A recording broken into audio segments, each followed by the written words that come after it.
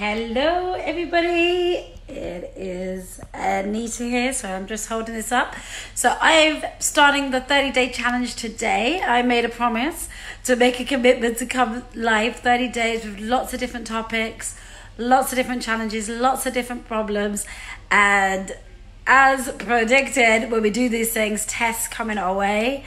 And I've had a few today. I've had a few challenges today. I won't go into all of them because I want to keep these lives to around 5 minutes. So they're really sharp and effective for you. One of the challenges you may see is that I've got a little bit of a sore throat and a cold. So if you don't know who I am, I'm Anita. I'm coming in live from Singapore, from my shop house here, which is a little bit messy, so I won't I won't do a full view for you just yet.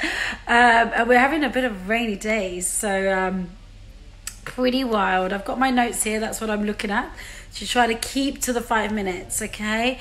It might go a little bit over because I'm explaining a little bit of stuff now.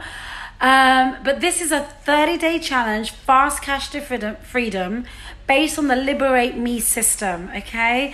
And it will all make more sense. I've been asking you for your suggestions. What is it that you would like to learn about? What do you have questions about? And feel free to keep feeding in because I'm going to be creating these as I go. So you've got an opportunity, a golden opportunity to really get some help that you may require and get some shifts over this time. So today I'm going to talk, so I suggested a subject, and I think Soraya, when you see this, and a few others said this is one that they wanted to talk about, and I know it's a big one for a lot of us, is I'm going to talk about the importance of not needing external validation. In other words, how do you stop caring what other people think, and get to a point where you believe that anything is possible, okay? That you're not impacted by that, okay? So how to stop caring, and also to understand how it gets in your way in terms of fast cash, freedom, liberation, feeling confident, having self-belief. So it gets in the way of all of those things, okay? It really disrupts us, whether it's family we're caring about, what they think, whether it's colleagues. So tell me, how much does it affect you on a scale of 1 to 10? How much what others think of you, whether they like you or don't like you, yeah?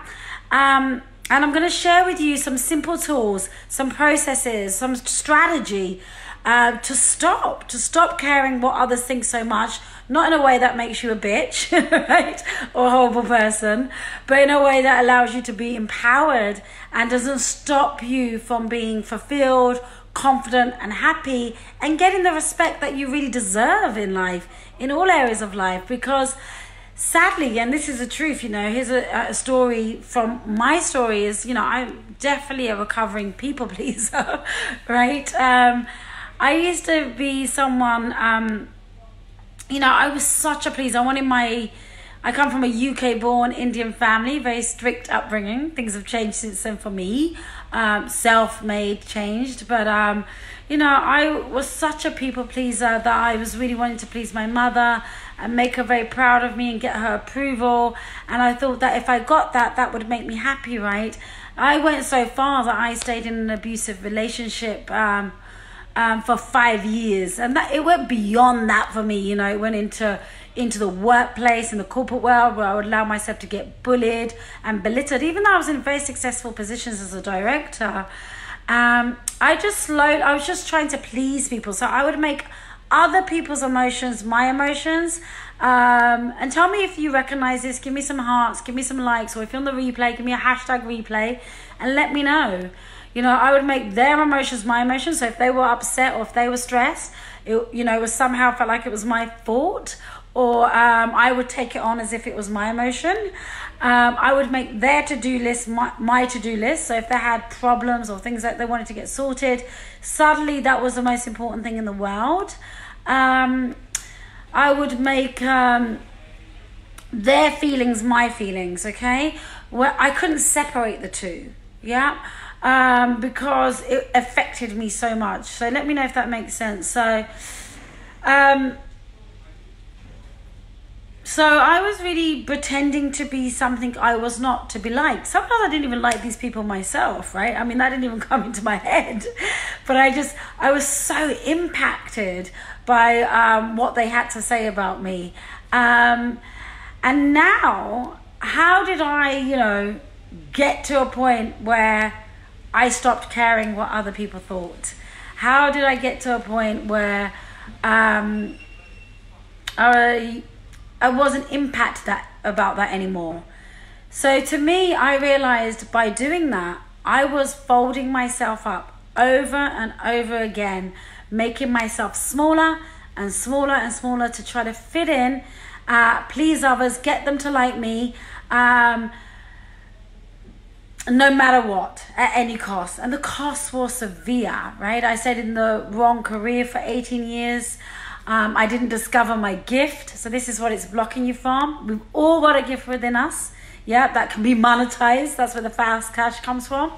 We've all got that within us. Yeah, and that's what we're pushing down in favor of getting people to like us. I mean, the cost of that mentally, emotionally, physically, financially is freaking huge.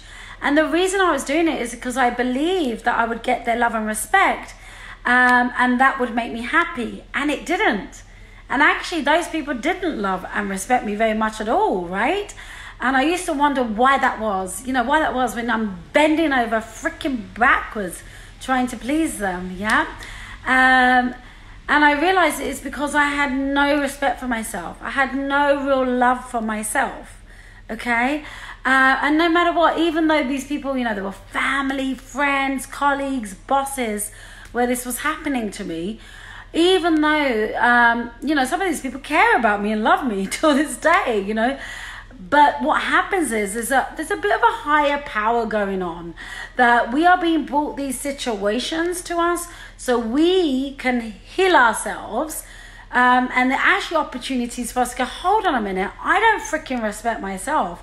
I don't know what makes me happy. I don't even like myself. I don't even know what makes me happy. I'm looking for permission outside of myself constantly. And that's what it made me realize, that until I have that for myself, I am never going to receive that from the outside. I'm never going to be attractive to that kind of behavior. Yeah, whether it's in partners, men, colleagues, bosses, friends. I'm never going to be attractive to, behavior where I'm going to be respected, loved, because I don't have any self-confidence of my own that just comes from me, that says I'm enough as I am, yeah? So I think the biggest light bulb moment for me, or really, where it really changed for me, was when I got at the end of those 5 years of my physically abusive relationship, where I was married for 5 years. I didn't tell my mum about that specifically. I didn't tell her about it. And then it hit me like a bolt of lightning. What the frick am I doing, right? Why am I playing so small? And I was very successful on the surface. I had it all, right? The car, the amazing house, all of that, okay? The great job, I did everything to get this approval from the outside. I ticked all the freaking boxes, yet inside I was not very happy. And I didn't feel really grateful either, because I should be happy, right? Because I ticked all the boxes that say you should be happy. And everything anyone used to say about me, or if they didn't like me, would affect me so much that I would make their feelings, their thoughts, their to-do list as if they were my own, because I had no self-respect. I didn't think I was enough just as I was. We all are, so are you. So that defining moment was when I decided enough is enough, and I'm saying no to toxic relationships. I'm saying no to portraying myself at the cost of, people looking badly on me. So getting divorced as a UK-born Indian at the time was really frowned upon. And, like a shame on the family and things like that at the time, So it was huge for me to take that leap and say, I'm filing for divorce. And not only that, to let my mother know. And this was the difference. And here is your tip and tool and strategy. So get a pen, write this down. For the first time ever, I didn't ask for permission. I didn't explain myself. I decided within myself that I am taking radical responsibility, to say yes to myself, yes to finding out who I am, what I love, and no to anything else, no matter what the consequences were. Even if that meant people didn't like me for a while, or their opinions were not good of me, and it started with facing one of my biggest demons, really, my mother. I mean, we all want our parents to be proud of us, right? And approve of what we do. It's just natural, right? It's just, sorry, getting a bit painful holding this phone. It's just freaking natural. That's what we all want, and I'm no different from anyone else. But that day, I took my power back. I stepped into myself. I stopped betraying myself. I showed myself self-respect for the very first time. And I said to my mother, I got her to meet me in a pub, which is on my kind of ground, not her kind of ground, and just said, look, you're not going to like what I'm about to say. I'm not asking for your approval, your permission. If you're able to give some support, that would be nice, but I'm not looking for it. I'm just letting you know that the shit's going to hit the fan. You're not going to like this, but I'm getting divorced. My husband has been physically abusing me for 5 years. And I was shocked at the reaction, because I had been like hiding this, trying to get my mum to like me, trying to get her approval, trying to be something I wasn't, making her thoughts, feelings, and all of that things mine, and that was spreading out all over my life, where that was happening, friends, family, work, because it's a domino effect when we're like this, right? It really compounds us. And in that moment, I stopped it in my first step, if you like, of liberation, because I didn't ask her for permission, and I was shocked. Because I would have thought she was going to turn around to me and say, you are a complete shame of the family, you're a shame to your dad, I can't believe you're doing this, I don't want to know you, whatever. So my mum wasn't the best sometimes. You'll hear more about my story if you know me. And if you don't, then get on my group. And there's lots more in there, and I'm happy to share. I'm releasing more on that as I go as well. I digress. The point is that I didn't ask for permission. I didn't look to explain myself. And actually her response was, of course, I understand, I can be there for you. And I was like, huh? You're saying you're going to support me in this? I was like, what? I've just spent the last 20 years, 10 years at least, and definitely the last 5, trying to get your approval, trying to get you to think good things of me, like me, get your validation. And I was doing this all over my life, in my work, and I was having an impact there, in my relationships with men, obviously, and friends, everywhere. So have a look where it's turning up for you.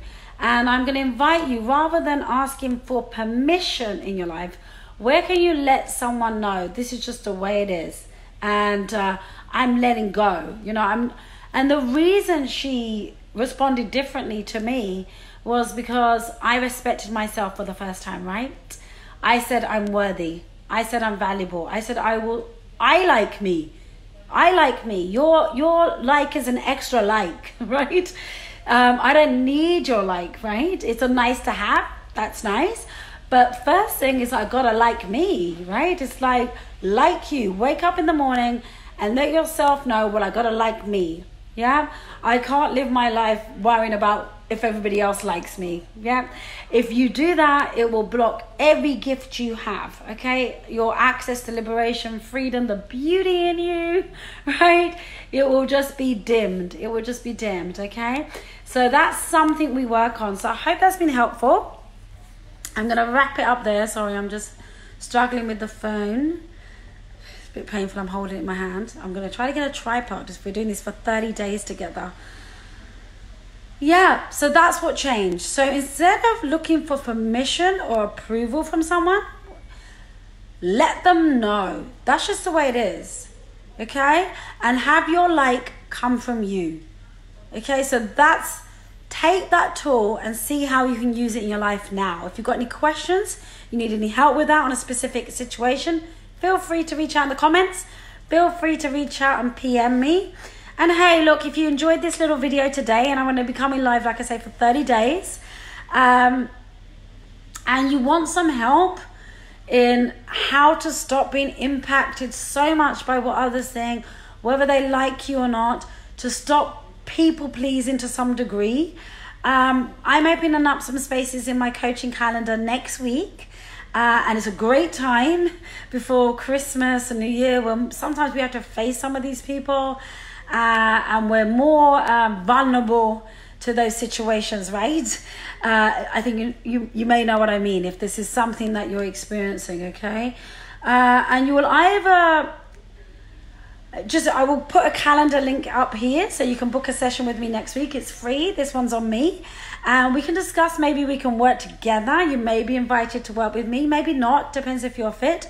Either way, you're going to walk away with some great insights and nuggets and breakthroughs to help you move forward and have a transformation, okay, in this area. And this is a domino effect that will affect everything. So how much cash you will earn, whether you're going to stay in a dead-end job, improving a relationship you're in, attracting love, all of this is what it's blocking. So once you move this out of the way, and I mean, it was a freaking game changer for me to stop caring about what others think. Even coming live here, I mean, I've got no makeup on, I got a bit of a cold, and I wouldn't have done this before, let alone share stuff like this. But it's coming from my heart, because I know that the truth sets us free. And actually what happens is, when you have self-respect, self-love, and you like yourself, number one, you'll find that others respect you more too, right? And you're liked for who you actually are, not a pretend fake version of you that's trying to be liked at any cost to you. And I think that the effects of that can be very severe, okay? Just listening to some of mine, and I'm sure you can feel into yourself some of the stories that you have. So I'm going to go because my throat is sore, so I'm going to rest it until I come live again tomorrow. And let me know anything else you want me to cover in these 30 days.